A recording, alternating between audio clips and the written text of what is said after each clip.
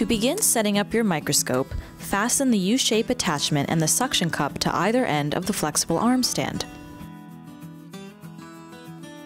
Place the suction cup on the observation grid, press down and secure the suction cup lever. You'll notice there are two small holes on both sides of the microscope, which have been designed to easily attach and detach to the microscope stand. Once you insert the microscope's USB cord into your device, open your web browser. Go to plugable.com/drivers/microscope. Click on the link provided under Windows to access the installation package. Search for Digital Viewer. Click Install. When the installation is finished, search your device for Plugable Digital Viewer. If the software displays your other camera, click the gear icon to access your settings. Under Device Setup, choose USB Microscope.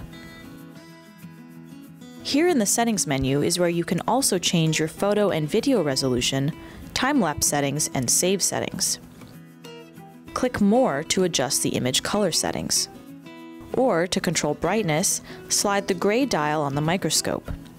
You can always revert back to the default settings. Click Apply to save your changes.